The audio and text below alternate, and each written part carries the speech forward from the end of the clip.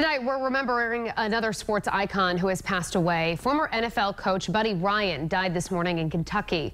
The Patriots went up against what was perhaps Ryan's greatest legacy, the '85 Bears defense. Today, we talked to former Patriots linebacker Andre Tippett at the CVS Health Charity Classic, who faced off against Buddy Ryan's legendary 46 defense in Super Bowl 20. Buddy's defense made you figure out how bad you wanted it. You know, he would test your heart offensively.